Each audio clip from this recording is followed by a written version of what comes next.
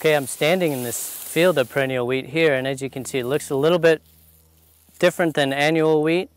And what makes it different is that it grows every year from the same crown, from the same root system, without having to plow the ground and replant it.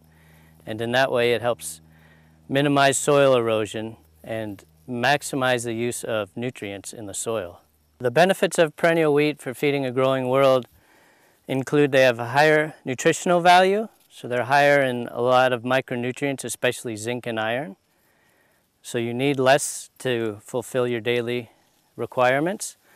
Also, they require much fewer inputs in general. They require less plowing, less seeding, and so there's less fossil fuels used, and in that case it works really well with a lot of marginal farmers around the world, farmers who don't have access to big large-scale equipment as well.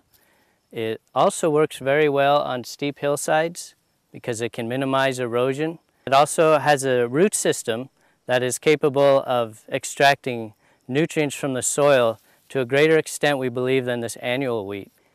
Well, we work with farmers quite a bit, and they're the ones who are asking for this perennial wheat because they spend a lot of time in their tractors and they barely make it each year, if they even do make it each year. And so they're looking for a more stable yield, something they can rely on year after year, and something that will allow them to retain their soil as well without letting it get blown away every time the wind blows or it rains really hard.